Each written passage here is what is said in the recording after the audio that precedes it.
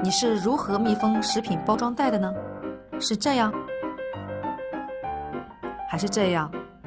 在旅行中，你是不可能随身携带这些工具的。今天教你一招，不用任何工具就能很好的密封食品包装袋。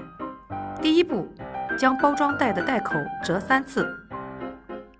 第二步，将2个角对折。第三步，反方向折叠后再翻出内层。成功密封食品包装袋，我们再试一下纸袋，看看是否适用。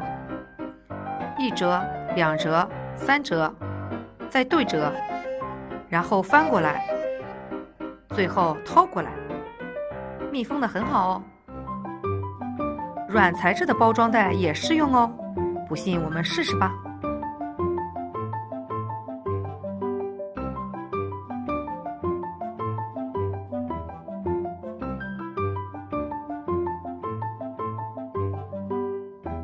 这个方法保存的薯片是否酥脆呢？1周后，让我们拿出来尝尝吧，依然酥脆可口，是不是？如果你喜欢本期视频，请关注高质量生活知识公众号，就可以第一时间观看到更多更实用的生活知识。置顶公众号，不错过精彩内容推送。